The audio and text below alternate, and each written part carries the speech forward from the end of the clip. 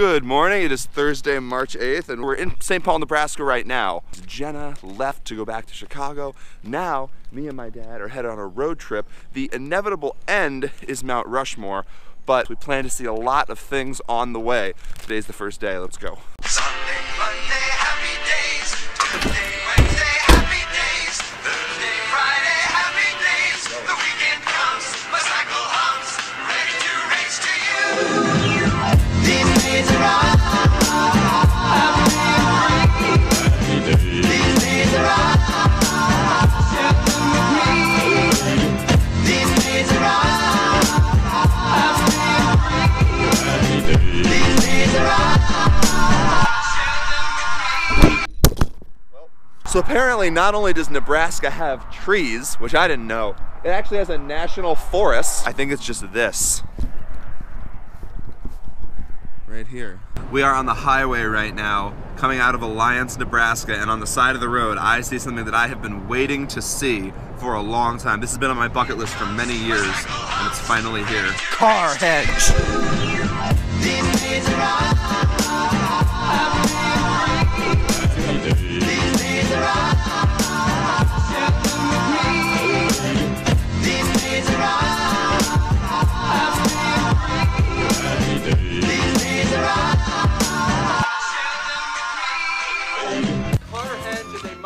In Alliance, Nebraska. It looks like this. People say that Stonehenge was modeled after Carahenge. I can't really disagree. They both look exactly the same, and I don't know which one came first. I want to climb on top of one, but that probably wouldn't be a good idea. There's a pigeon, and the pigeons are attacking. And of course, the famous Stonehenge dinosaur that we have in Stonehenge in London, also here. Is there really one in London? No, this Cupcake and Sean forever. I wonder whether Cupcake and Sean are still together.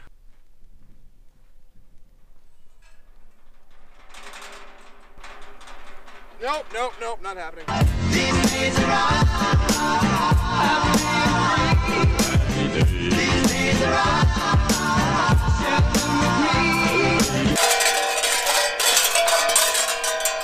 This rental car place sucks. Okay, Dad, I'll see you later.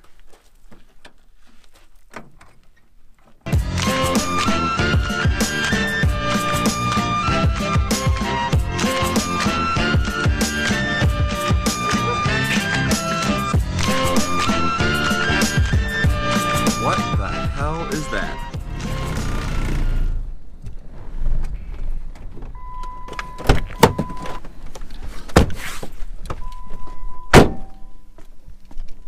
Called a rest area, Samuel. I try not to make fun of Nebraska, but I'll be honest, their rest areas could use a little bit of work.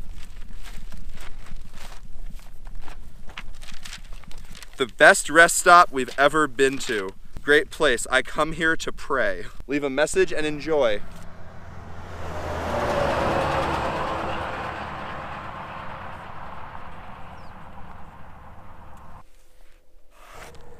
Okay, onward we go to the Black Hills. I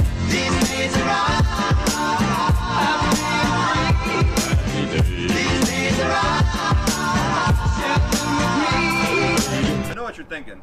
Sam, you probably cut out the boring part of the road trip, like getting gas. Nope, we're not that good. Leaving the whole thing in.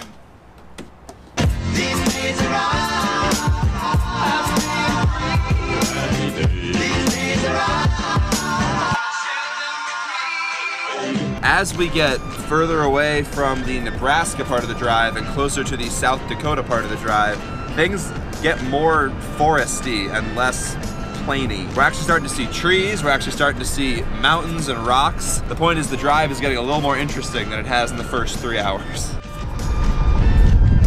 Okay, so we appear to have made a special friend on the side of the road. Nice to meet you. I'm not really sure what to say to him. He's just kind of chilling out. His head is huge. I've never seen a buffalo in person. Bucket list item completed. Okay, we've arrived at Wind Cave National Park. I don't know anything about it. I don't know what to expect. So the last tour already left for today of the cave, so we can't actually go into the cave, but there's a natural entrance where apparently if you're lucky you can feel the wind coming out of the cave, hence Wind Cave National Park. Here it is, the famous cave. I know this isn't really easy to capture on video, but there's a huge amount of wind coming out of here. I have no idea where it's coming from. It's literally just a hole in the ground. You can't even see down into the cave. It feels like a blow dryer at the airport. Look at that. Huh? Huh?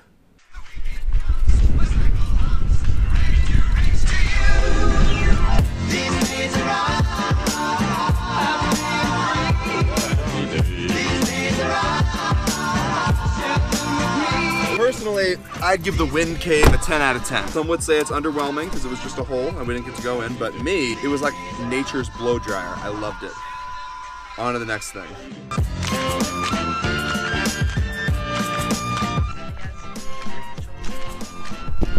So I know it seems like we already had a pretty full day, and that's because we did everything that was on our agenda.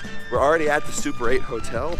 We are at where we're supposed to be for the night in Custer, South Dakota, and we're done. There's no other things to do on today's agenda. Tomorrow the road trip starts back up, but tonight we got to the hotel before the sun has even set. It's still pretty high in the sky. I guess the adventure continues tomorrow, but for now, it's hotel time. I come in peace to touch your vehicle.